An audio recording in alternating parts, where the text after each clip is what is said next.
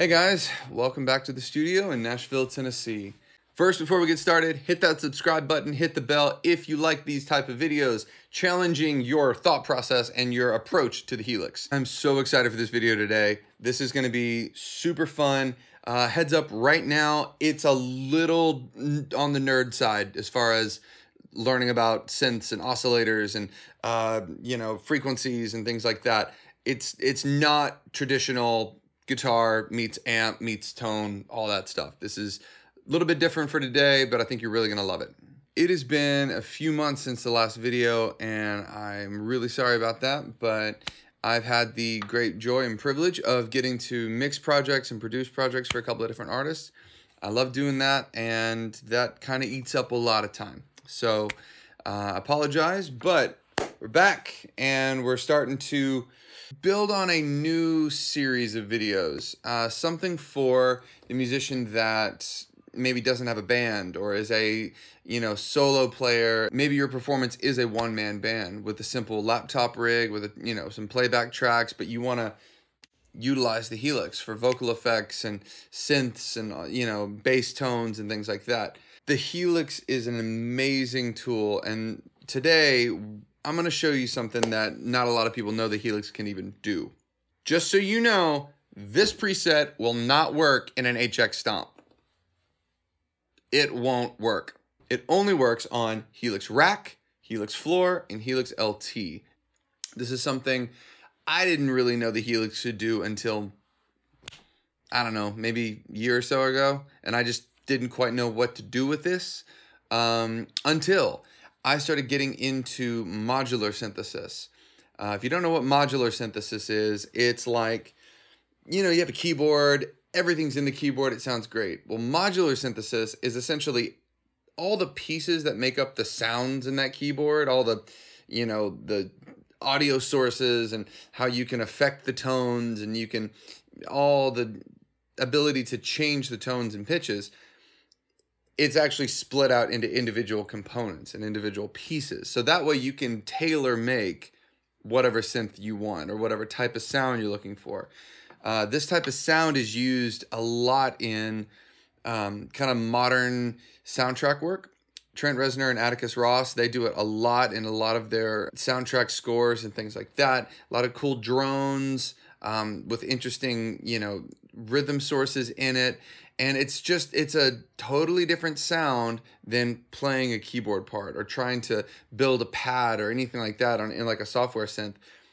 I know that this is definitely a little bit more on the advanced side of Helix routing and thinking about using the Helix as a band member or a slightly more advanced tool. So if you're interested, hit me up. There's an email address in the description. We can get a lesson scheduled, and I can walk you through exactly how I'm routing this, how you can use the 3-note oscillator, the 4-note oscillator, get noise and crazy, pitch squeals and all that stuff, because it definitely is a little bit more interesting and advanced than basic overdrive, delay, amp, reverb, out.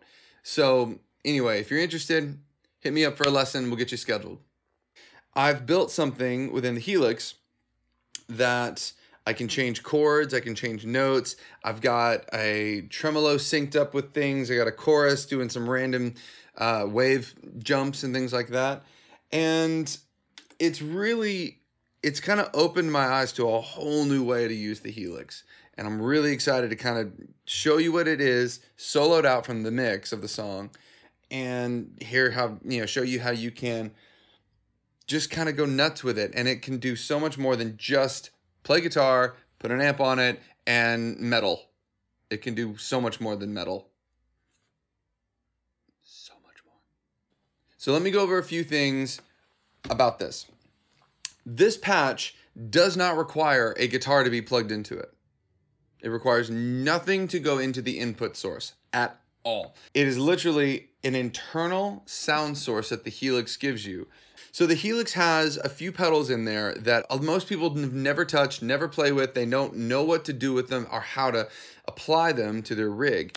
There is a 3 OSC generator, 3-note generator, and a 4 OSC generator. Now these are all in the synth filter section of the Helix.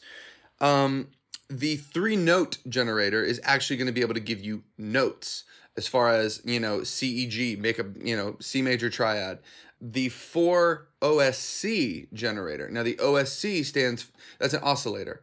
OSC is oscillator. That is simply a component of a synth of just the noise. So if you were to just turn a synth on without a MIDI note or anything and just have it play a note, it has to have an oscillator to provide that note.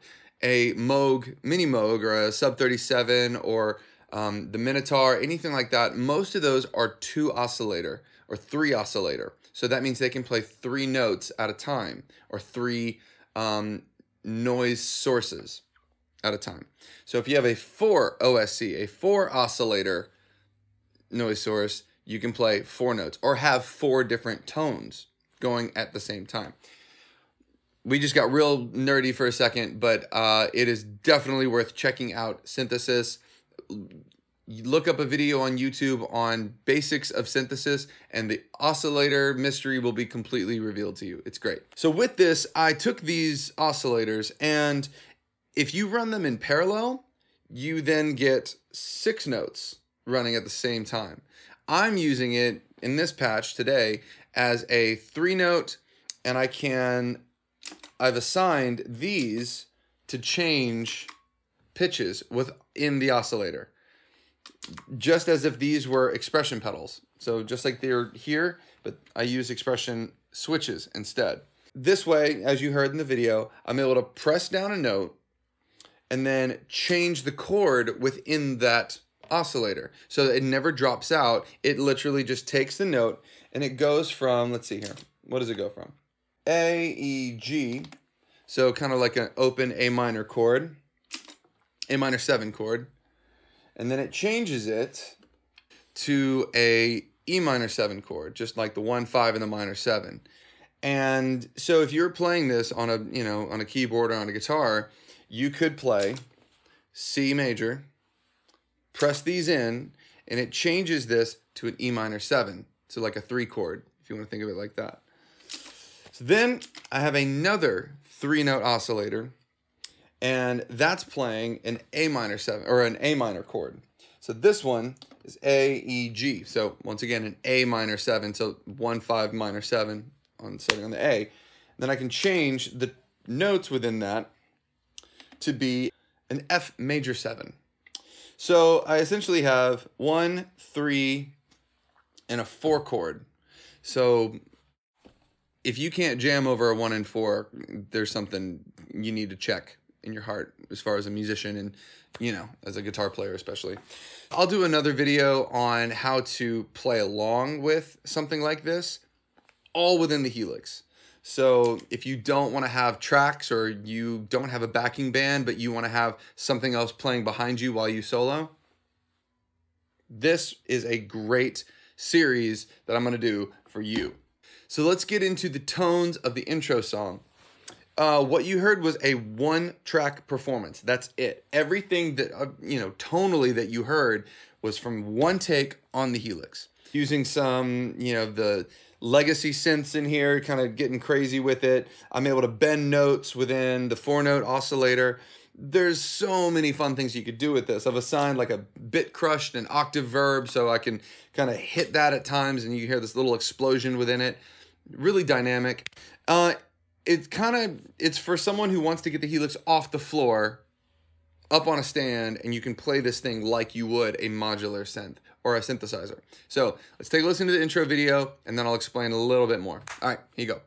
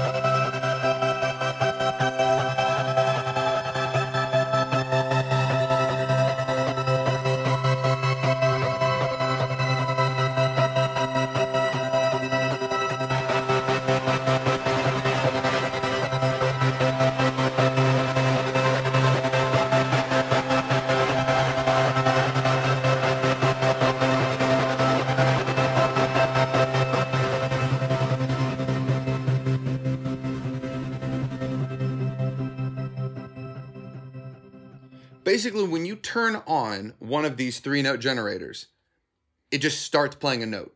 Starts playing 3 notes at once. And it can be slightly, annoying when you're trying to dial it in and whatnot. So the best thing to do is immediately put some delay and verb after it if you are wanting to experiment with this, just because it makes it sound a little bit more ambient and a little bit more ethereal and things like that. So I'm using also a couple of tricks within the tremolo family and the chorus family within the Helix pedals. All in the modulation stuff, there's what's called the bleat, chop, trem. The bleat, chop, trem, the worst name for a pedal ever. And I'm using it as a square wave to get some just movement, as if we were to have a drum sequencer or a note sequencer. You play cool, that's what it's doing. So go play around with that pedal and just see what the kind of fun things you can do. Because when you send a note into it, it's automatically gonna start chopping the note up, hence its name, bleat, chop, trem. After that, there's a really fun chorus trick that I don't know many people know about. On the actual Helix Line 6 chorus, you have a wave shape selector. Well, if you go to random on that all the way to the right, and you turn the depth all the way up, you get these weird glitches from a chorus pedal, because it's trying to decide whether it wants to do a nice easy sine wave, or triangle wave, or a straight up square wave, or some weird step thing. It doesn't know what it's doing. It's all random. So between those two, that's where you're getting a lot of that extra movement, and that's where you're getting a lot of the excitement from just the one note. Like I said, I'm gonna do a whole series on this. I'm looking forward to this series. This one's for that, for the, noisemaker. I'm gonna do one for a simple playback rig, to where you have chord changes that you can play guitar over. I'm gonna do one for straight up bass notes that you can play on top of if you are a guitarist and vocalist. So we can put vocals and guitar and have something that you can select what note you want being played under you while you sing and play guitar. And the Helix can do all of that effortlessly. So hopefully this video inspired you to just start digging into some of the pedals that maybe you've never used before, maybe that you didn't know were in the Helix, or that this thing could even do. It's gonna be a fun series, and you're not gonna wanna miss a single video. So hit subscribe, hit the bell, and you'll be the first to know as soon as I put up new videos on this. Guys, thank you so much for watching. Get back in there. Guys, thanks so much for watching. Until next time, later.